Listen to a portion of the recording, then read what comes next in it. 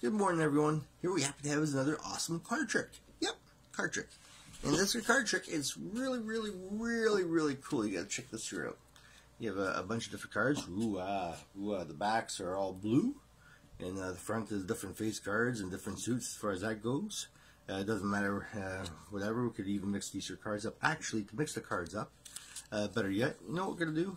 We're gonna go ahead and give them a little bit of a shuffle as far as that goes, just like this. So that way, you keep on going, mix them up really well. So now, since they're all mixed up, well, we're gonna have to pick a card out of here. But I tell you what, let's go with probably the first card that we see right here at the moment. Be a little bit more easier to get the first card off this here deck instead of rummaging through it. I haven't even looked at the card yet, and it's not going to be a prediction pretty well. This here card, yes, I just looked at it.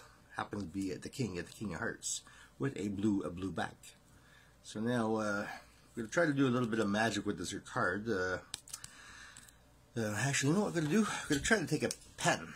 We're going to put a pen through the card. Pen. Not boring. Yeah, we need something different. Maybe we take 2 pens. Wouldn't that be so cool? Put it through the card. Maybe not. Oh.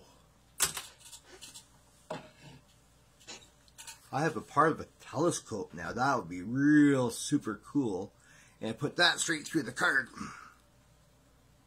I don't know about that. It's not sharp enough on the end. You need something sharp and round like a finger. Oh, hey, finger.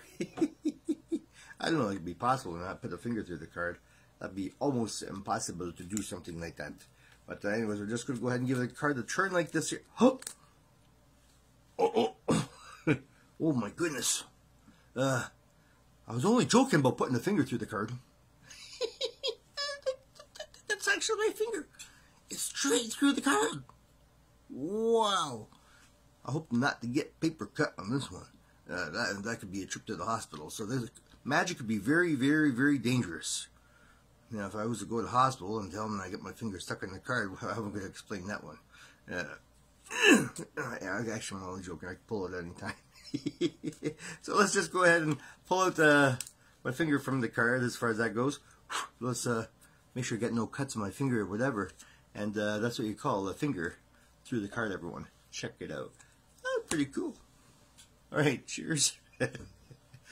Always up to some sort of magic tricks. Alright, have a great day. Take care now.